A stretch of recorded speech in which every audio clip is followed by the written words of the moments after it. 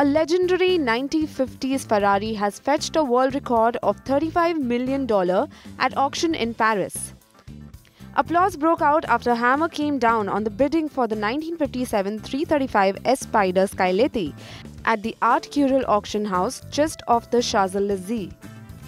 In a sale that generated interest from around the world, the race car fetched $31 million plus premiums and taxes, taking the overall price to just over $35 million. The Ferrari enabled the Italian manufacturer to win the Constructors' World Champion title in 1957.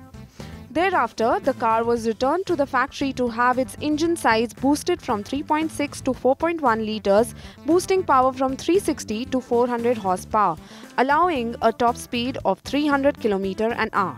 The identity of the purchaser of the Spider was not revealed, but according to Director General of Art Curial Motorcars, the purchaser is US-based.